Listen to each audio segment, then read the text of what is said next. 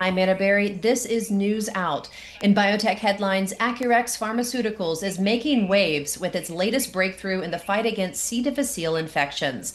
The company just announced that results from its phase 2b clinical trial of Ibezopelstat has been published in the Lancet Microbe. In the study, 94% of patients achieved clinical cure, and notably 100% of those remained recurrence-free 30 days later. That's a major improvement compared to current treatments where recurrence is common. What sets this drug apart? It targets the bacteria without wiping out the healthy gut microbiome, an important step in preventing reinfection. C. difficile is a serious, often life-threatening infection affecting nearly 500,000 Americans a year, with tens of thousands of deaths and high recurrence rates. With fast track and QIDP designations from the FDA and SME status in Europe, Acurex is preparing for phase 3 trials this year, bringing new hope to hospitals and patients worldwide. I'm Anna Berry. This is News Out.